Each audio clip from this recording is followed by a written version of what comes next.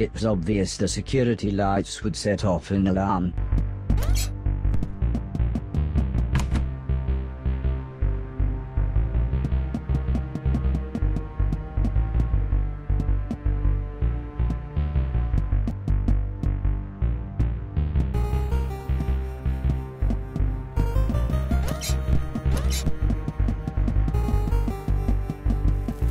I needed to find somewhere to hide, or the guards would kill me.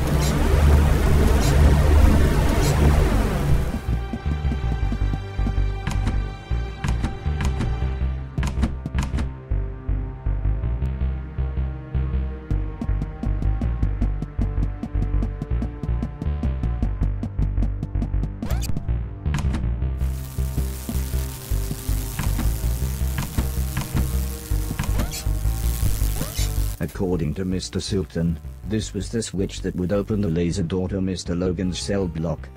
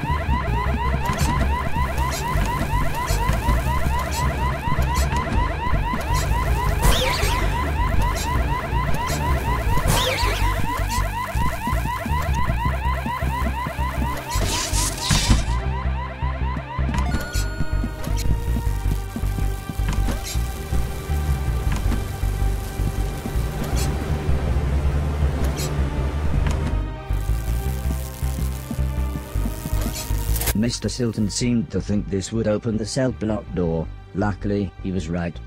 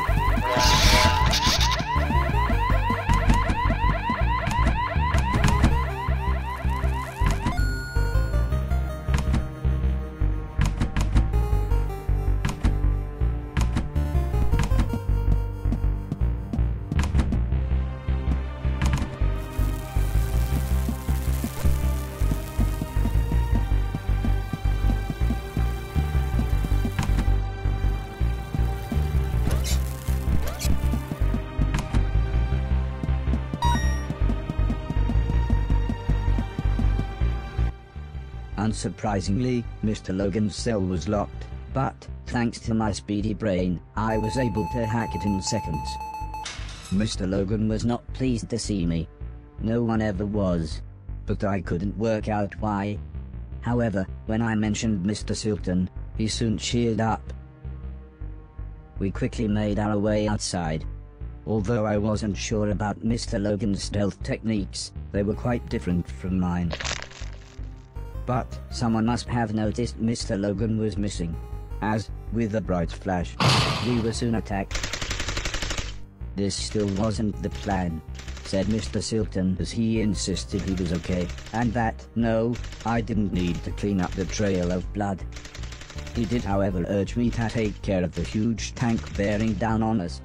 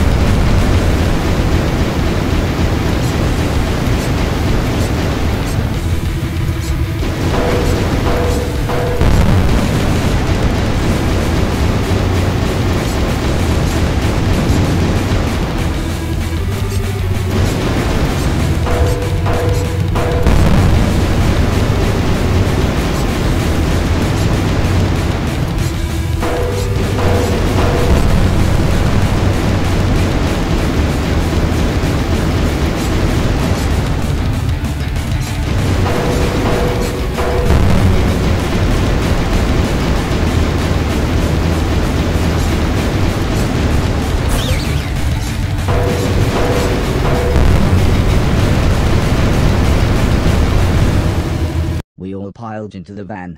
Mr. Logan and Mr. Preston took out large guns as Mr. Silton gave me some driving software. It basically explained that one foot pump made the van go, and the other one signaled Mr. Logan and Preston to fire their guns.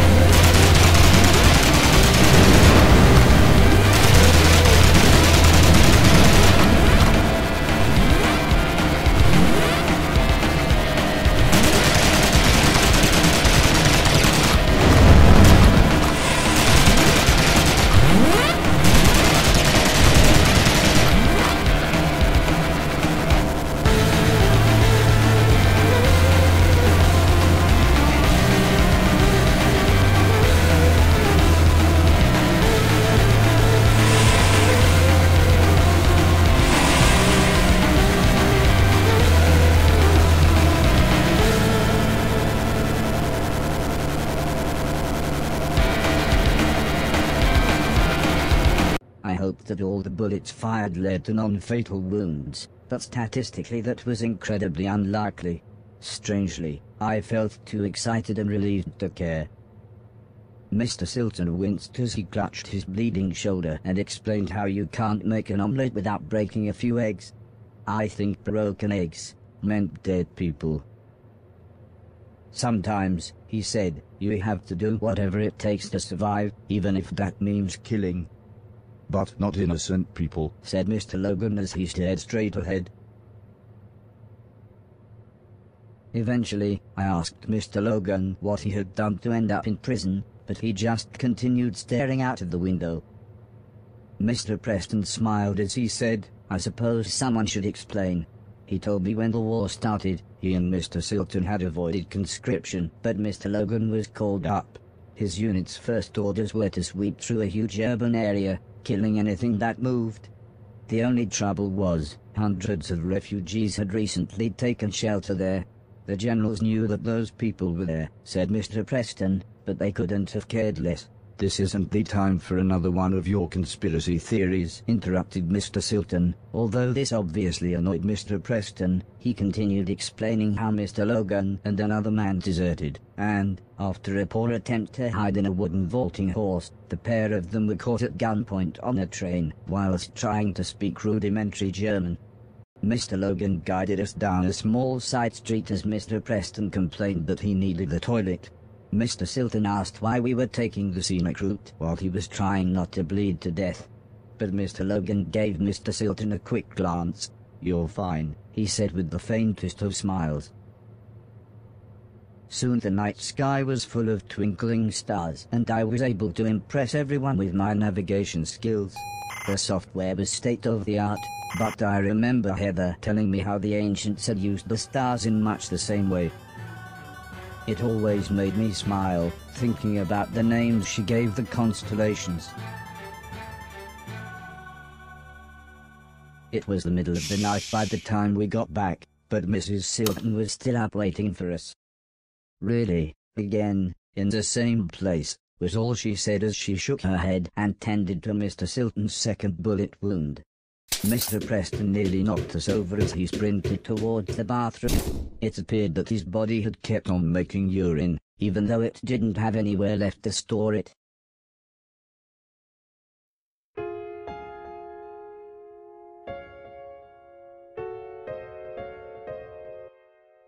I asked Mr. Silton about Heather and the old lady, but he said he was just about to wash his hair. When I asked him again later, he said the main thing was that we'd got Logan and the van back, and couldn't the rest wait until I had cleaned up the band room for him. I didn't know what to say. Everything we had done, everything I had helped him with, I thought it was all to get everyone back together. But now I didn't know what to think. Before I could say anything, Mrs. Silton explained that it was okay if I only travelled on trains and was alone. I must have looked worried as Mrs. Silton smiled and continued, if you really want these idiots to go with you, they can disguise themselves and catch the next train after you. Mr. Silton was dismissive, and said I'd get nowhere without proper ID. They'll be stopping robots for even the tiniest of things, he said. And a robot passport costs a fortune these days. Well, said Mrs. Silton, it's a good job I've got this. Mr. Silton looked confused and asked where Mrs. Silton got the money. Sometimes, said Mrs. Silton, when God slams a door in your face and shoots you twice in the shoulder, he opens a window. Mrs. Silton explained how Preston had given her the extra money. He said there was good money to be made selling pills and powder to people that distracted them from the world being an absolute mess. Bedtime, said Mr. Logan as he carried his guitar into his room. Everyone else left one by one, leaving me stroking the dog.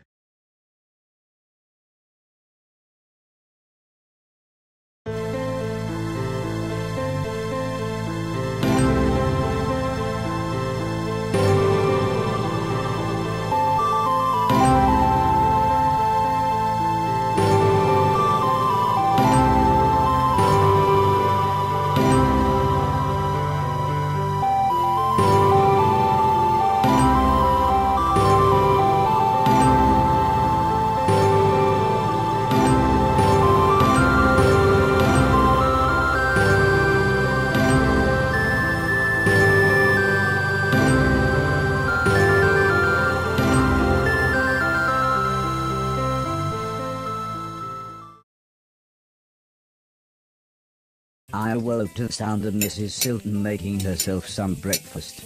It felt very early, but I suppose it was just that we had gotten so late. Mrs. Silton gulped down her coffee, and with a reassuring smile she said, "Let's do this."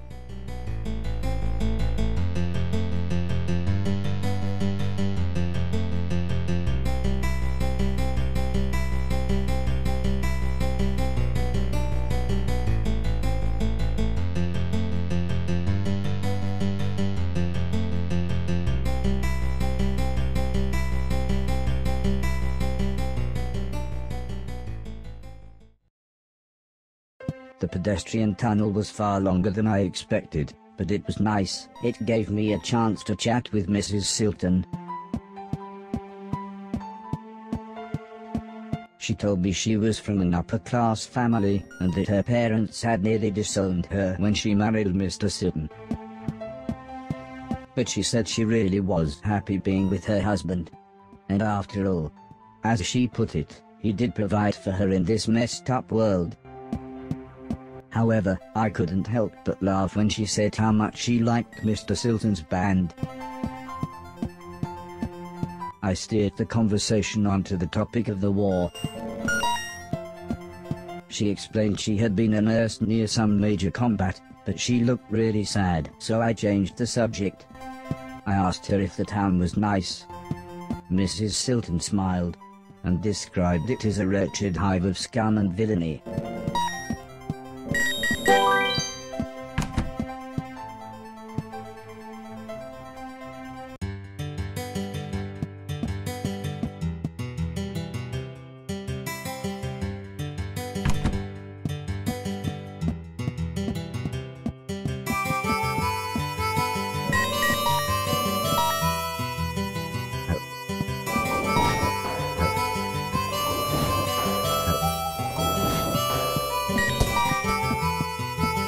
Train tickets cost $1,000, so Mrs. Silton said I should trade in some of the things I'd cleaned so I could afford to travel. However, when we tried the door, it was apparent that the junkyard owner wouldn't be back for a while. So Mrs. Silton suggested I try to earn some money by other means. She said there were plenty of jobs in the town that a robot could do.